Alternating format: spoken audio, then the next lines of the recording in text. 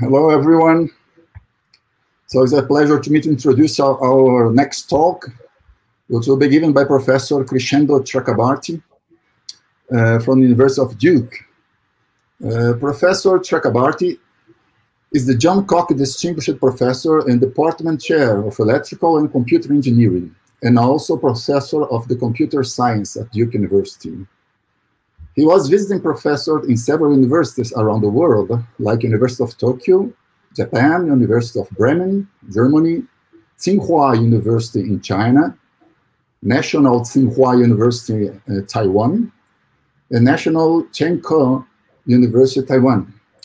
And he also received a lot of awards during his career, most notably the NSF Career Award, Office of Naval Research Young Investigator Award, Humble Research Award, IEEE Computer Society Technical Achievement Award, IEEE Circuits and Systems Society Charles Desor Technical Achievement Award, Semiconductor Research Corporation Technical Excellence Award, and also Japan Society for the Promotion of Science Invitational Fellowship in the short-term S Nobel Prize level, which means a fellowship that award researchers that do contributions at Nobel Prize level.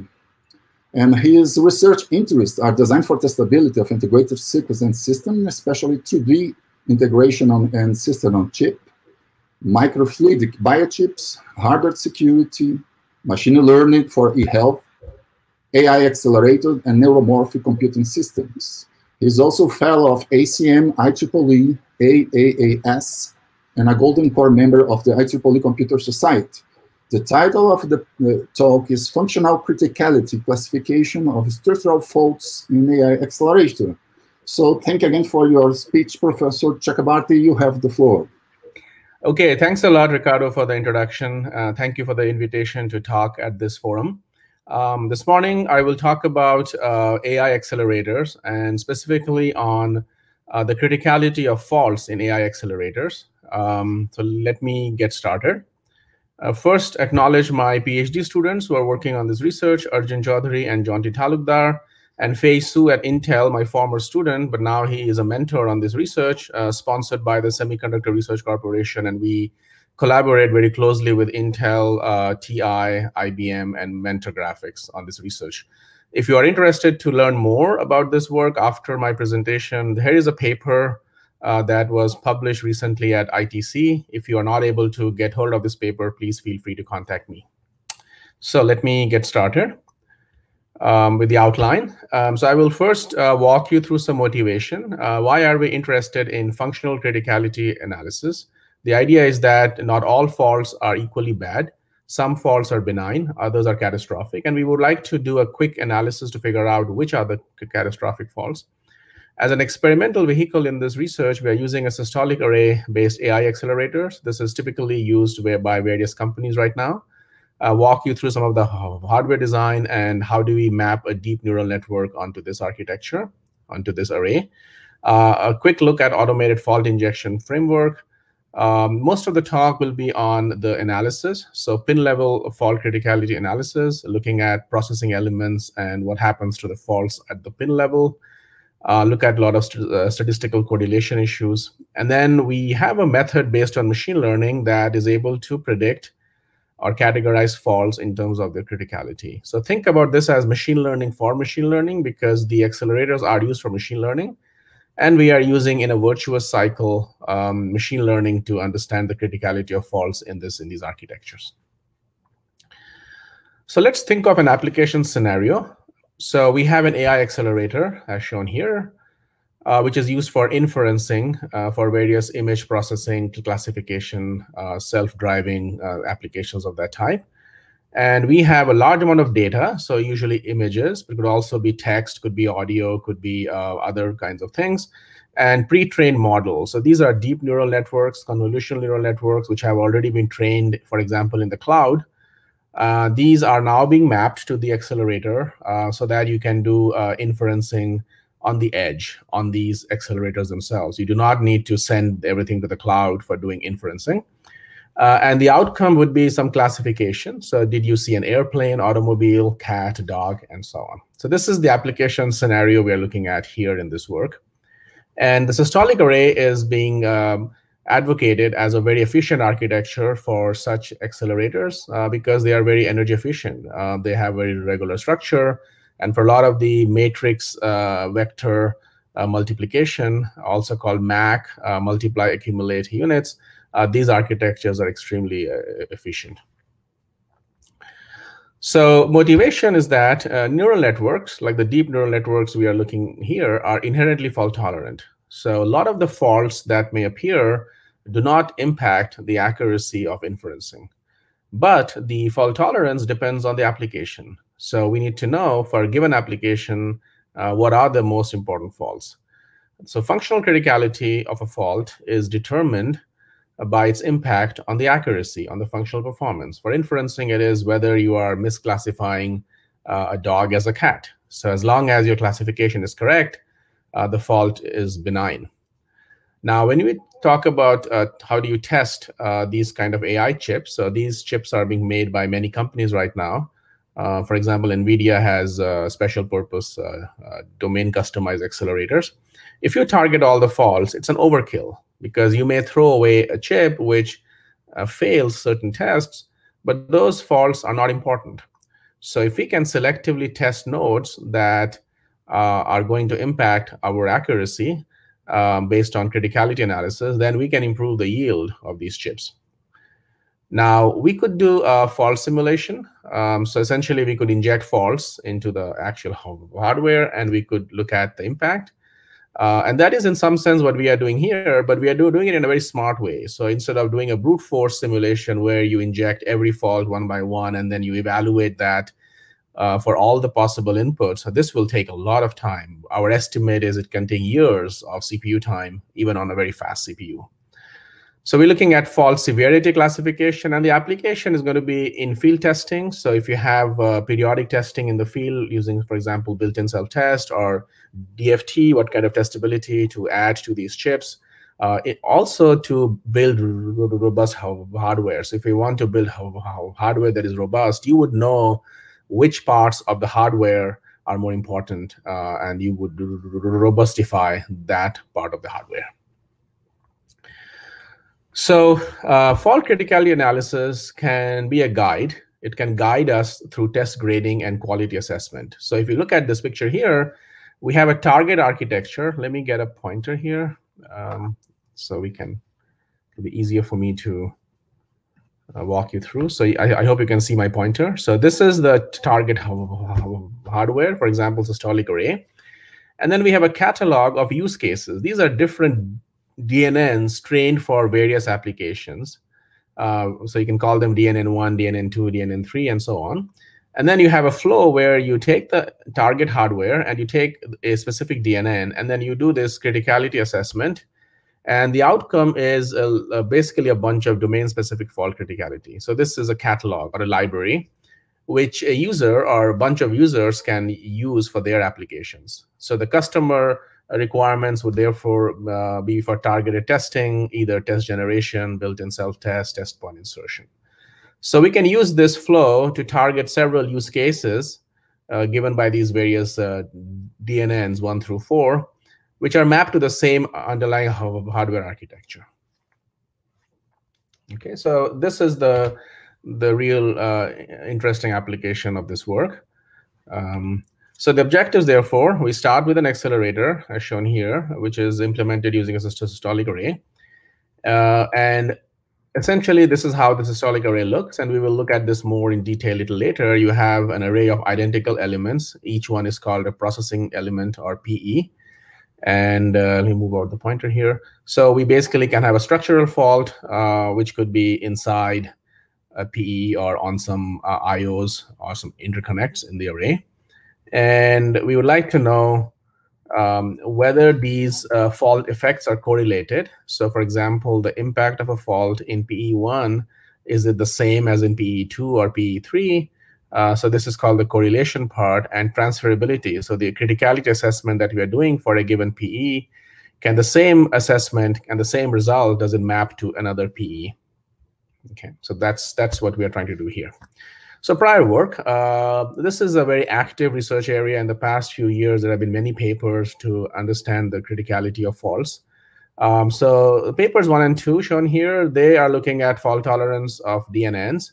And they basically show that DNNs are robust to certain types of structural faults and software errors, but they are agnostic of the actual architecture. So they're looking more at the DNN itself, but not in terms of what is the architecture on which it is mapped. More recent papers, 3 and 4, here they study the fault tolerance of systolic-array-based accelerators. So these are more architecture specific, but their analysis is limited to the pin level. So the PE inputs, outputs, not what is going on inside the PE. And then a more recent paper, reference 5, it looks at functional testing, similar to what we are looking at. But again, it is not looking at hardware reuse. If you are trying to map a DNN to an underlying hardware, you would be reusing the same PE in multiple passes through the inferencing. So that was overlooked. And also the criticality was assessed using randomly selected structural faults. There are lots and lots of faults. These are very large circuits. So if you do random sampling, you will miss many faults. Okay. So what is the open problem that I'm trying to address today in this presentation is that we're trying to do functional fault criticality analysis of structural faults, or all the structural faults inside a PE. So this is a systolic array that is currently in the market. You can buy this. This is Google TPU, and there are different versions of the TPU, 1.0, 2.0, there's also 3.0. So this is a neural-specific architecture that emphasizes the matrix multiplication operation.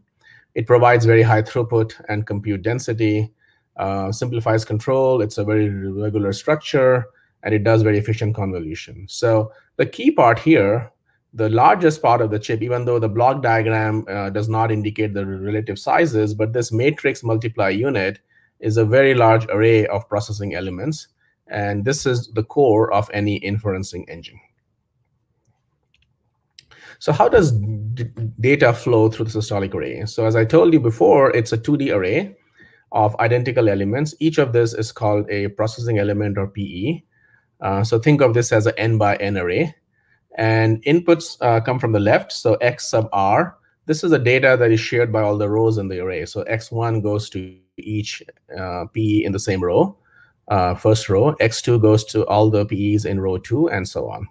And then from the top, we have basically the weights that are being sent in. So W1 through W4, think of these as vectors.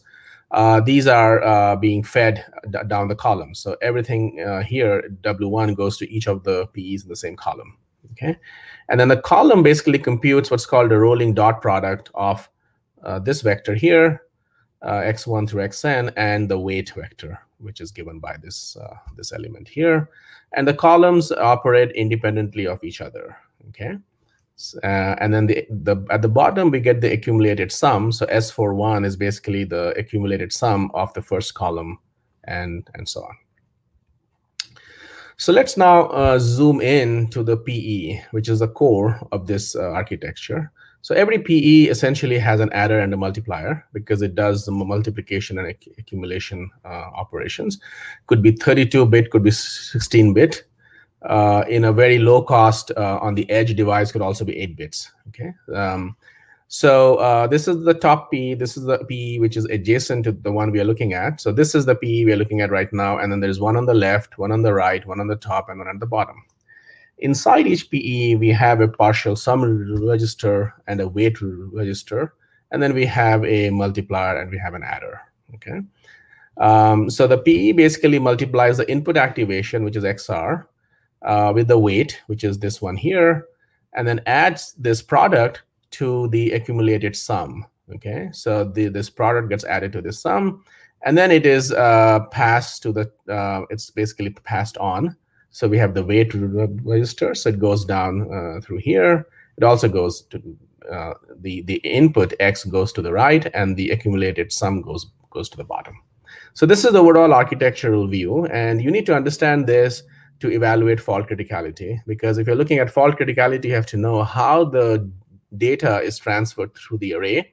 And if you have a fault in a certain PE, the flow of data would tell you how this fault affects other PEs in the array. Okay, so this is an example of a DNN, and I took this one because it's simple to explain, but there are many other DNNs you can look at. There's a whole bunch of ResNet and VGG16 and AlexNet and so on, but this is a smaller one called LeNet 5. It has convolutional layers, it has fully connected layers, and it basically does image recognition. So this is a benchmark that many of you might have seen or used. This is called MNIST, a bunch of characters for recognition. And this DNN basically is going to recognize characters from this set. It uses the ReLU function. This is a nonlinear activation function. And just to get a quick look at the size of this deep neural network, the number of parameters or weights for each layer is shown here, how many MAC operations you are doing for each layer. And finally, there's something called a filter for analyzing the images and feeding them to the network. And these are the sizes of the filters. Okay, so if you can build a similar table for some other kinds of DNNs as well. So now we are going to map the input data or the input matrix to this array. And there are two kinds of mappings. We have to map the 3D convolutional layers, and we have to map the fully connected layers. So on the top, you're seeing the mapping of the 3D convolution layer. So essentially, we will do some unrolling of the columns. And basically, those are going to be mapped like this from the top. And then the weight matrix is unrolled in each row. And that is going in through these rows here. Okay, so I will not get into all these details because this is not really that novel. I mean, this is pretty common. Most people who are looking at building hardware accelerators will have to do this anyway. And then for the fully connected layers, this is an example of a fully connected layer. You would unroll the weight map matrix like this, and you would basically load it as shown in this picture. Okay. But what is interesting is we will now start to look at faults and fault injection. Our goal is to evaluate the criticality of faults, so we have to inject the fault. So once we map the DNN to the underlying systolic array, we will start doing fault injection. And we're looking at two kinds of fault injection, pin level and gate level. So pin level is on the boundary of the PE, and gate level is inside the PE. For pin level, we don't need to know what is the structure of the PE. So it could be Python code, much simpler. It's looking at just the behavior. And the goal is to evaluate the pin level criticality of all the buses inside the PE, because those have external visibility. For gate level fault injection, we are looking at Verilog code because we have to look at the synthesized netlist for the PE. And we're looking at all the internal faults. And the fault models could be stuck at, opens, shorts, and so on. You could look at timing faults as well. So the overall flow would be something like this. This is a two-level fault injection. So first we do the Python level injection, the behavioral model. Pin level fault injection. We identify the pin level critical faults. And then we start to go inside the PE. We traverse the netlist. We do some fan-in analysis. We identify the internal critical faults. We inject faults using a Verilog HDL model. We can inject different kinds of faults as shown here. We have a synthesized netlist that is utilized for fault injection. We do some post-simulation processing, and then we have a list of all the internal critical faults. Okay. And the overall gate level fault injection methodology can be described as shown in this slide. So this is the gate level PE netlist. We have some parsers to basically go through the netlist. And we have scripts that would inject different kinds of faults. So we have a faulty gate level netlist. So this is the first step. We have a fault injection dictionary that allows us to systematically inject the faults. In step 2, we have a faulty gate level netlist. We do some fault simulation using Winopsys VCS.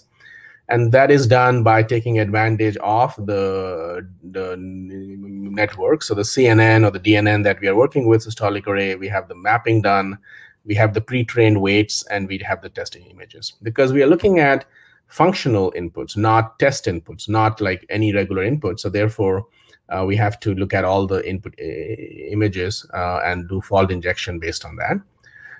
In step 3, we are looking at the simulation log parser, and the output of that would be the accuracy for each fault. For each injected fault, we want to know what is the impact on the classification accuracy.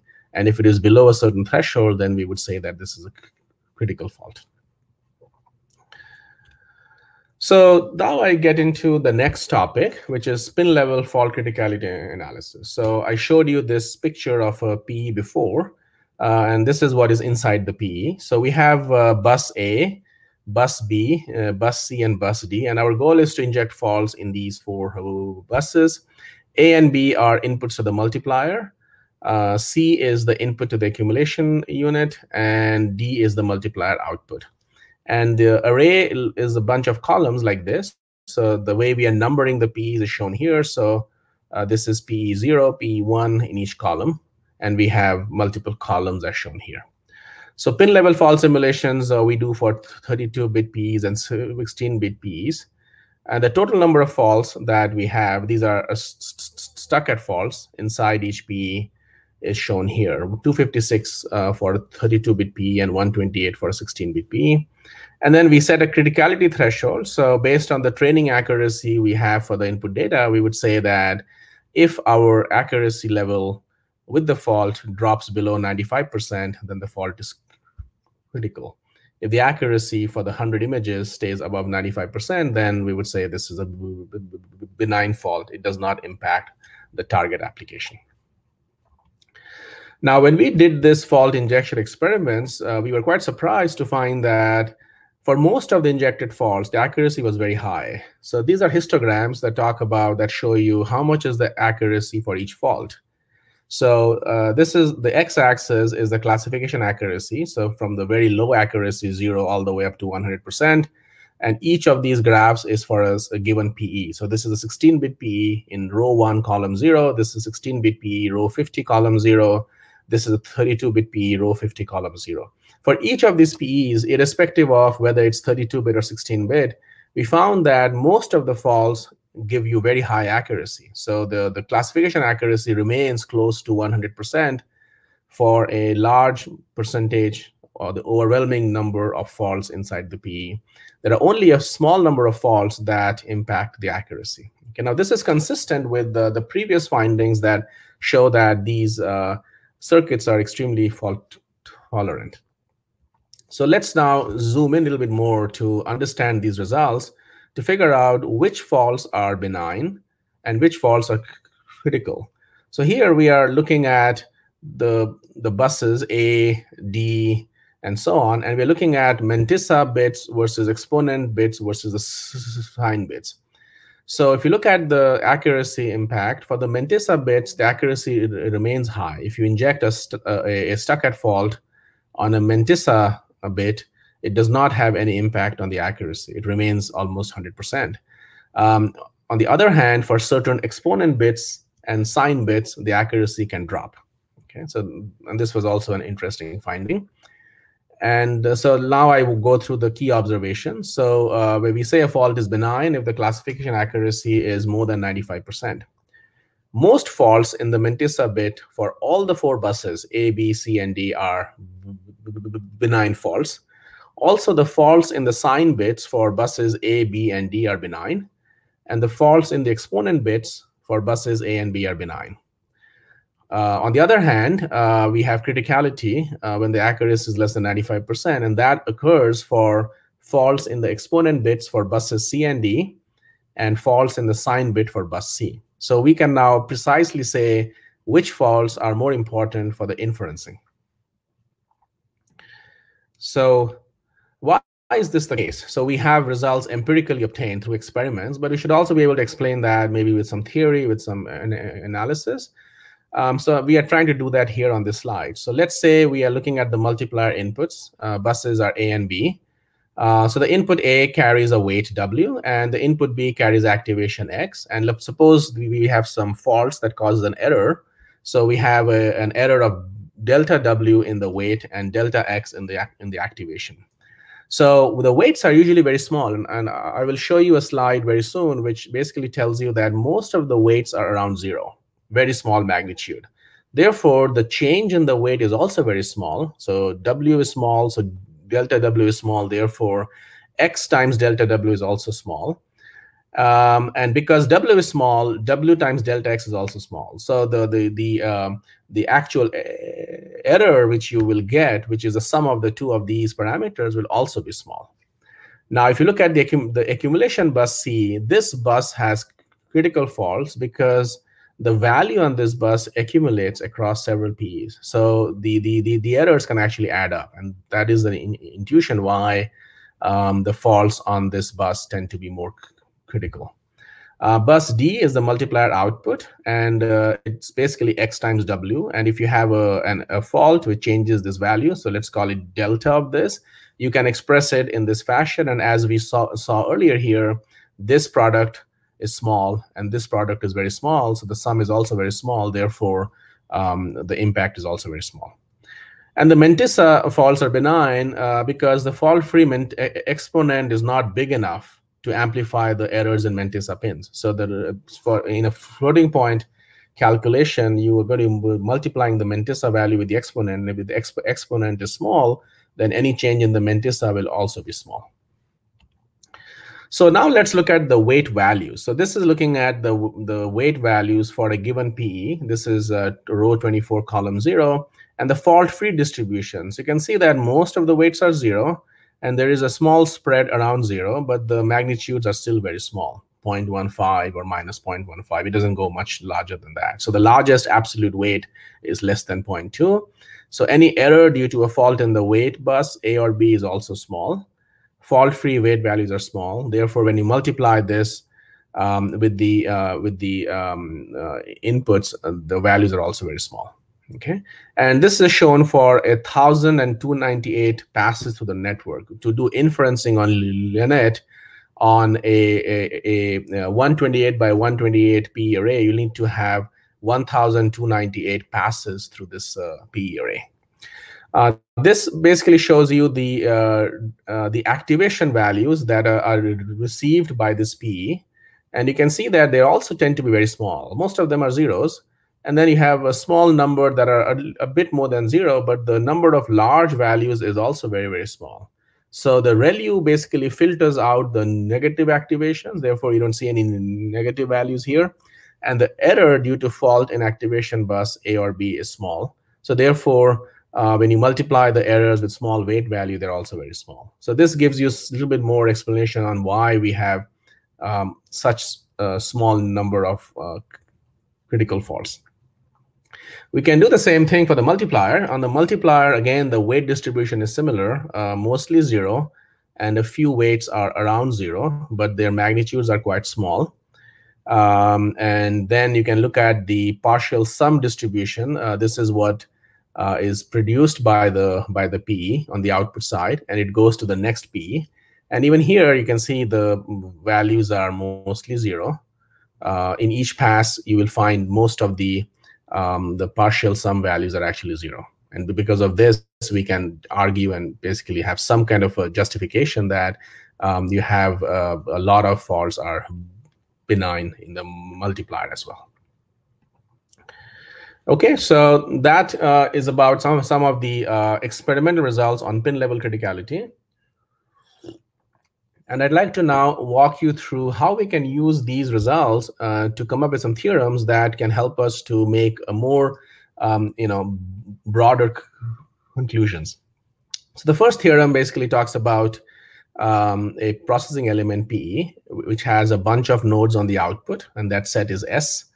And let A be a scenario where we can have multiple stuck at 0 faults, like these two stuck at 0 faults are benign. And then these two stuck at 1 faults are benign. So we can actually combine these and say that any combination of stuck at 0 or stuck at 1 faults on these nodes will also be benign. Okay, so this helps us to expand the set of benign faults and critical faults. So we can do single fault injection and identify the individual benign faults stuck at 0 and stuck at 1. And then we can use this theorem to expand the set of benign faults by saying that all combinations of faults from this set are benign as well.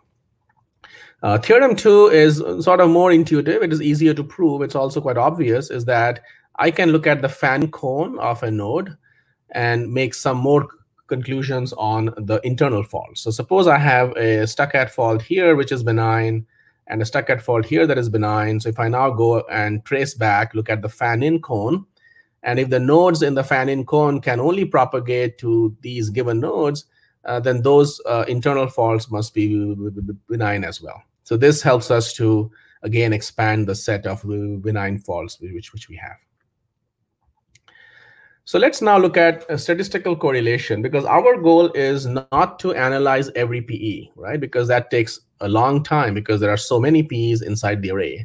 So the question is, can I analyze one PE and can I extrapolate the results on fault criticality based on this PE to some other PEs? So here we're looking at a statistical metric, so standard deviation or sigma in classification accuracy for pin level faults. Okay.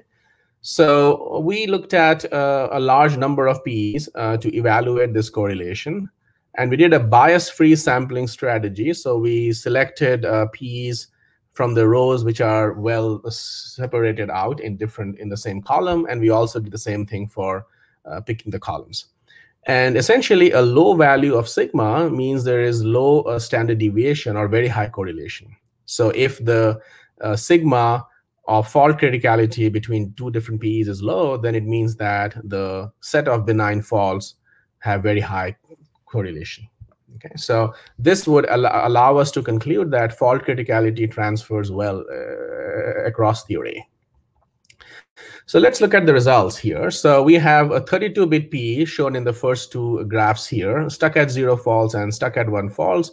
And we are calculating the standard deviation across all the PEs.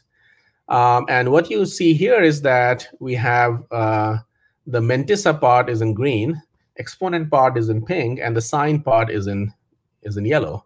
So in green, you see the standard deviation is 0. It's 0 here, it's 0 there, it's 0 here, 0 there. And what it means is that the benign faults in the mantissa transfer very well. So if I can show that a bunch of mantissa faults are benign in PE1, then they are likely to be benign in every other PE. Okay, so that's what this result shows. Now, for the pink and the yellow, we don't have such low standard deviation. They're a bit higher because these faults tend to be more critical. So therefore, we expect that they will not have this high correlation level because this correlation is in terms of the inferencing accuracy. If the inferencing accuracy impact is very low, then we're getting the same high accuracy for all the benign faults. But if the fault is critical, then the accuracy impact can be 10%, can be 50%, can be 70%. Therefore, we don't expect to see very high, we don't expect to see low standard deviation if the faults are critical. So therefore, these plots here are expected. Okay, but it does give us some preliminary insights into the transferability. So that's what I'm going to show next. So basically, I look at all the pin level faults inside a PE, which is my set B. This is the larger set of all the pin level faults. And then I have a subset of these faults. I'm calling them B correlated. These are the benign faults that are highly correlated across all the PEs. Okay, so the question is, what percentage of the benign faults in a PE are also benign in all the other PEs? Okay. So we can analyze this in terms of conditional probabilities. So let's say there's an event E1. E1 is an event that says that if I select a fault B, if I randomly pick a fault B, this is picked from the set B. I'm sorry, fault F. I'm randomly picking a fault F, and this fault is from the set B. This is my event E1. And the event E2 is saying that if I select a fault F, then this fault belongs to the subset B correlated. So my goal is to calculate the conditional probability that if E1 occurs, then what is the likelihood of E2 occurring? Which means that if I select a fault that is benign, what is the probability that this fault also is correlated across multiple PEs? And you can use very simple probability laws to calculate this expression. And in the end, you get something like this. Okay, and this you can experimentally plot because we know what these probabilities are based on our experimental results. So we did that, and now you will see here this ratio between for various P's. And if this ratio is very high, then we get very high transferability. So if this ratio is close to 1, it means that the benign faults in one PE are also benign everywhere else. And you can see that in many cases, this is almost 1 or more than 0.9. And the minimum value is still almost 0.9, right? So we're getting very high values of these ratios. So this provides insights into the fact that benign faults correlate very well. Okay, so we do not have to analyze the P's individually. We can obtain results for one P, and we can transfer that result across multiple P's.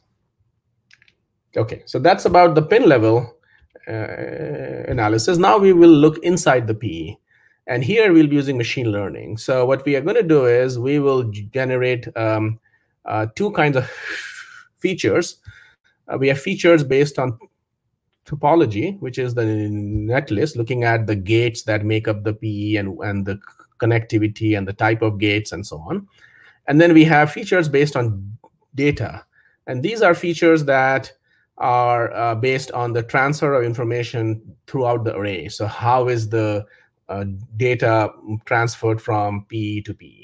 Okay, so these are the features that are used for training. So we will train a machine learning model, and then we would provide to the model some information about some other faults, and we would make a classification on whether the fault is critical or benign. Okay, so this is being done because we cannot individually simulate every internal fault.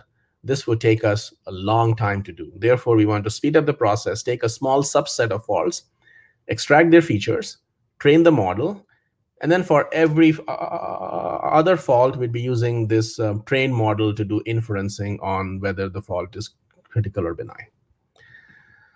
So what are the features? Well, the first kind of features are topological features, which are based on things like the depth of a node from a primary input, depth of a node from a primary output, number of critical pins in a fan-out cone, the primary inputs in the fan-in cone, and so on, right? So this is based on a structure.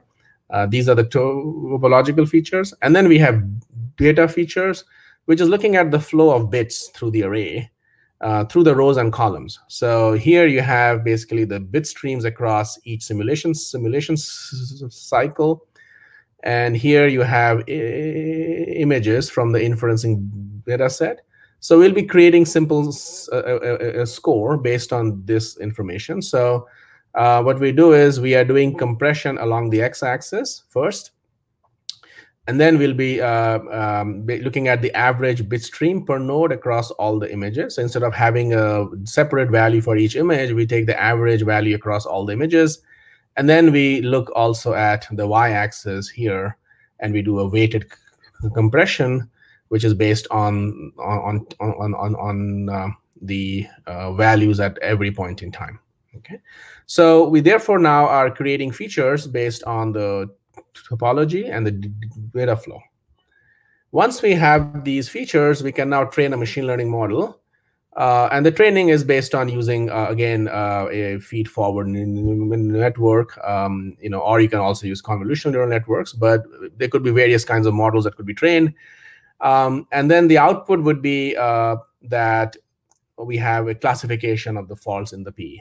But we have a problem here. The problem is that because it's machine learning, the accuracy is not always 100%. Sometimes a fault that is benign is classified wrongly as being critical. Or what is worse is that a fault is actually critical, but is classified as being benign. So this is an escape, right? So we can be a bit pessimistic, and we can sometimes predict a benign fault as being critical.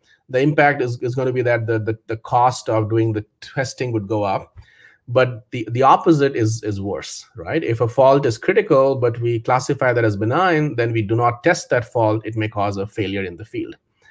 So what do we do here? Well, we are going to use one more machine learning model.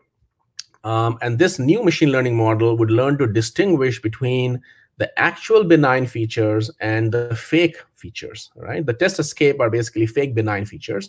So we'd like to train a model that can distinguish between these two things.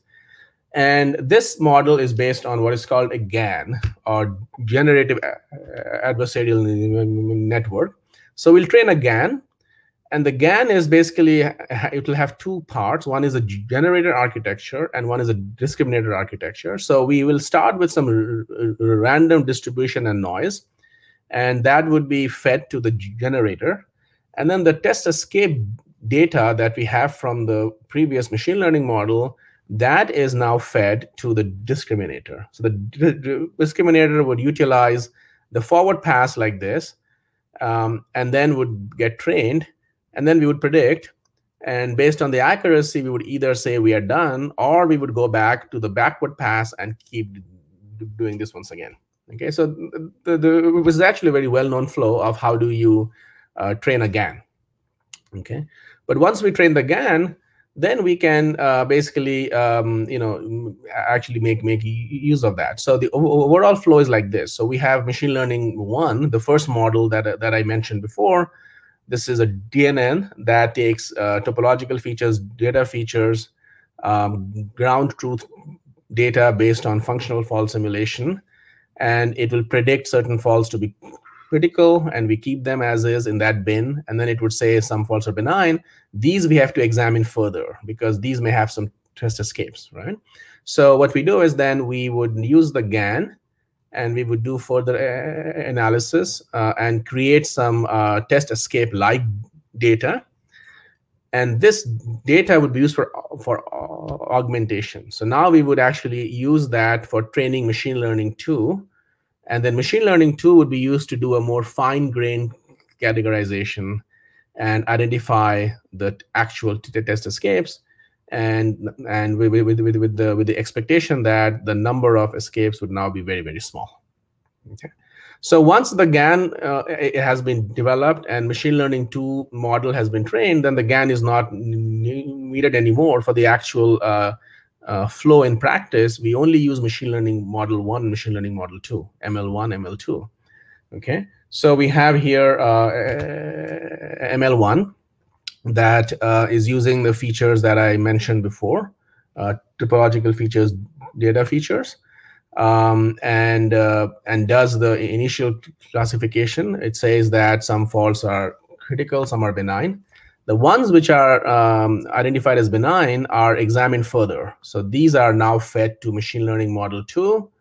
And model 2 is now going to do a further categorization of these benign faults and say, are they actually benign or are they critical?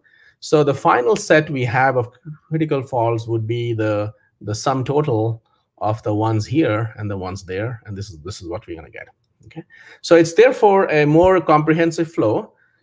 We don't trust machine learning model 1. We know that this model can make mistakes, but we would then use the mistakes to train a GAN to create some more training data, and that is used to now train machine learning model 2. And finally, we would do the classification based on a combination of machine learning model 1 and machine learning model 2. Okay, so that is the flow.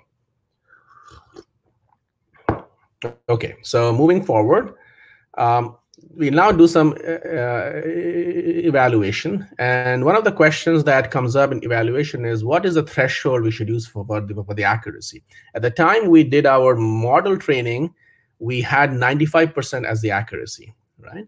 But 95% is actually very high, right? It's good to be pessimistic at the time you train your model, but when you use it in the field, you're not going to make a decision based on one image, right? If you look at autonomous driving or any other image processing application, you're taking multiple pictures, multiple frames, and the decision making is based on multiple frames, and say it's K. So you're using K frames, and you're using that to make a decision. And let's say P of S is the inferencing accuracy. That is a probability that you are making the right classification for a frame. And then we have a decision threshold that basically says that at least D% of the frames must be classified correctly. Okay, and D could be 80%, could be 70%, and so on. So the probability that you are making the right decision, or PM, is that at least 80% of the K frames are correctly classified, and that you can express like this. Okay, so K, it's basically choose I out of K, and then K, and then I is from this to that. Okay, so this is the actual the accuracy. Okay, so you can now do a plot of this. If I plot PM, which is the probability that I'm making the right decision versus the accuracy threshold, I get curves like this for different values of K and D. So I'm varying K from 70 to 150, 70 frames per second to 150 frames per second, and the D, the threshold for accuracy classification, is 50% or 70%. And these are what are used in practice for example, for self-driving cars. And you can see that if I set my PS to be 0.8, then I can sort of guarantee that my PM is 1. Okay, I do not make any mistake. So we can therefore set a slightly more relaxed threshold for the catastrophically critical fault. And we say that if the accuracy for a single image is 80% or more, then the probability that I'll make the right decision is very high. Okay. So we use this next, and we look at the accuracy of fault classification for the PEs. So we're looking first at the 32-bit adder in a 128 by 128 systolic array. And we just take a single PE here. This is 20th row and to row 20 and column 0. So they are doing multiple experiments. So there are 5 runs being done. So we do 5, this is a cross validation. We'll be training with 5, ways of partitioning the data into training data and validation data. This is the accuracy percentage in terms of whether I'm able to bin the fault in the most accurate manner. And then this is the result you get after machine learning model 1. So there are 26 critical nodes. A node has multiple faults, as you know. It can be a stuck at 1 or stuck at 0, but we're looking at nodes first. So for example, if I'm looking at the first experiment, out of the 26 nodes that were critical, 2 were misclassified as benign. So we then apply machine learning 2, and now we can bring it down to 1. And then for the 5th experiment, it's actually 0, right? And the last column talks about how many of the faults, not nodes, are misclassified. And the number is either 1 or 0 here, right? So that's actually is pretty good. And then we look in the same way at the multiplier. And for the multiplier, in the same PE, we again have 5 experiments based on different ways of doing the cross-validation. We are partitioning the training data and the validation data in five ways. Again, the accuracy numbers here, which is actually high, but I think we are more interested in the escapes, right? We don't want to miss any critical fault. So after doing machine learning 1, we have a problem because we have a fairly large number of nodes that are misclassified. This number is brought down by using machine learning model 2. And if you look at the actual number of faults that are critical but are misclassified, it's either 1 or 0. One interesting comment I would like to make here is that there is a trade-off between ML1 and ML2. If ML1 does very well, then it is very hard to train the GAN, and therefore ML2 is not all that effective, so that you won't get much of an advantage in using ML2. But if ML1 does badly, that is, it has large escapes, there is more data that is now available for training the GAN. And as a result, you can have a much more powerful ML2, and the overall combination is actually quite good. So this is a very interesting problem that we're looking at. Like, what is the right mix? Do we want to have a very good ML1 and then not so good ML2, or we would like to have an average, not so good ML1, and then use that to make a very strong ML2? This is looking at a 16-bit PE, which includes both the adder and the multiplier. Now, the accuracy here is actually low. You can see it's not as high, so which means that many benign faults are being misclassified. But that's okay. I mean, it's just a pessimistic way of doing it. But what really helps here is that after ML1, you have a large fraction of test escapes. But after ML2, it's down to 0. Okay, so this is an example where ML1 was not very effective. It did okay, but not great. But then we got a lot of information to train the GAN and then to train ML2. And then the combination worked really, really well. And we have no test escape whatsoever. Okay. Then we look at finally at transferability, right? Because all this was for a single PE. We trained the model on one PE and we applied it to the same PE. Now the question is, can I train on one PE and then can I use the model for some other PEs? So this was an experiment where we trained this on this given PE, 20,0, and then we applied this model for looking at criticality assessment for 45,0, 45,8, and so on. So 4 PEs in some other columns and rows. And again, here you will find that after we go through ML1, ML2, we go through the entire flow, we find that there is only a small number of faults which are misclassified. The test escapes which we get is 1%, 1.5%, or even less. Okay, so it looks actually very good, and it looks good because we did not do anything explicit to transfer the model. Okay, this was all implicit, right? We just trained on a given PE, and then we just closed our eyes and applied that trained model to some other PE. So we are fairly optimistic that we can make this escape percentage close to 0 if we can do the transfer in a more intelligent manner. Okay, so this is looking at the multiplier again, and here it's even much better. So in 3 of the PEs, our escape is 0 after the transfer, and in 1 it's 2.6%. For the 16-bit PE, it works perfectly. So even though we are doing no special transferability, but even then we are getting 0 escapes when we use the train model on these other PEs. Okay, so this is the final slide. I hope I am on time. The final slide basically gives you a summary. So we have shown that most of the faults, pin level faults in 16-bit and 32-bit PEs are benign. It's over 93%. Okay, in fact, all the pins in multiple input buses A and B are benign. Most of the Mantissa pins and all the buses are benign. And the critical faults are usually localized to the sign and exponent bits of the accumulation bus and the multiplier output. Also, we showed that pin level faults are very highly correlated across PEs. And we were able to show using some correlation analysis that the benign fault in a pin of a given PE is likely to stay benign in some other PE. I then showed you a 2-tier machine learning method, which is very effective to evaluate the criticality of faults inside a PE. We looked at 2 kinds of features, topology features and features based on data flow. These are good representations of the internal connectivity and the flow of information through the array.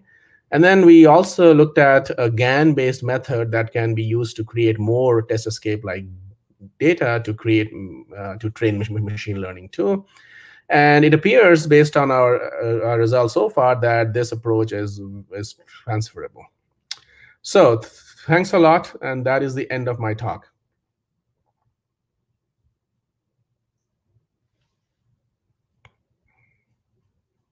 I'll stop sharing now, and let me see if I can get out of here. Okay, now it's okay. Thank you very much for your enlightening speech, Professor Chakrabarty. So we have some questions. I will just start from one question by myself. With respect to performance, if you need real-time response, have you an idea how many frames per second you can process, for instance? So we have not, yes. So I think this is a very good question. So we have not done a real-time experiment. We didn't take this and use it for actual classification of moving images, but we are working with some companies which are looking at autonomous driving, and they are looking at a number like 70 or 80. So if they're looking at less than 70, they don't have that much confidence in the accuracy of what they predict. If it is more than 150 or so, then there's too much of noise in the information, right? So there's a trade-off between how much noise you get in the data versus if you have enough to make an accurate prediction. Okay, thank you. So I have some questions on our chat here. So Rodrigo José Azambuja asked, how does your model scale to bigger or more complex circuits? Okay, so this is an excellent question. I will answer this in two ways. One is the processing element itself will not become much bigger. That's the whole idea of doing it this way, having an array, systolic array, is that you have very simple PEs. So the PE is going to be a few thousand gates, not very big.